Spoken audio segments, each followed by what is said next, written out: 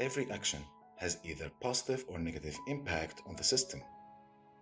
For this reason, impact analyses are important to test a solution before implementing it. Impact analysis helps to give an overall view of what may happen in each domain and its cost, in order to implement, modify, or alternate the proposed action or solution. You may apply impact analysis through the following steps. First, define the situation clearly. A clear definition of the situation will help to determine which domains will be affected by the solution. Identify the objectives. It is important that the problem-solving team understand the cause of the assessment, which will help to select the most suitable solution. These can include project cost, development schedule, risks of the project or domain, and functional requirements. Identify the areas of impact. Identify the related domains to the situation and the potential areas where the solution will affect. Gather information.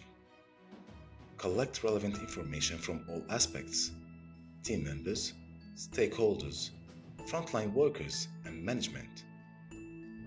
It is important to collect as much data as possible, which will help to have a clear vision of the situation. Evaluate the outcomes. In this step, you will evaluate the pro and con of the proposed solution and its impact on each aspect of the system. Finally, select the optimum solution. In the end of this process, summarize the outcomes and identify the optimum solution. Beware that if a solution meets all project required objectives, but also increases development costs, blows the schedule beyond acceptable limits, and introduces new risks, it might not be the one with the least or most favorable impact.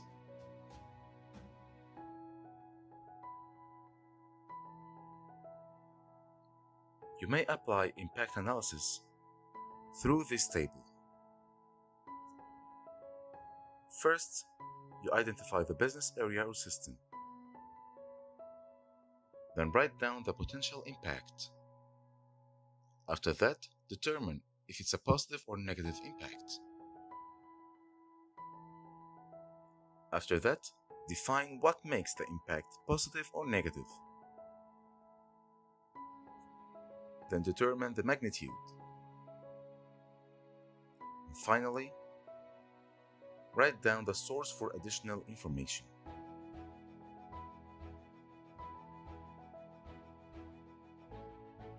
You can also analyze multiple areas of impact through the following table.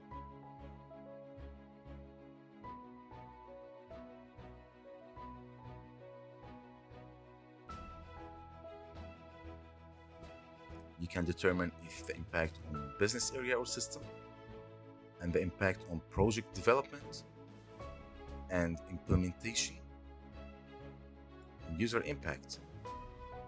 Also, you can determine other issues or considerations. Finally, determine the overall impact and who to contact for additional information.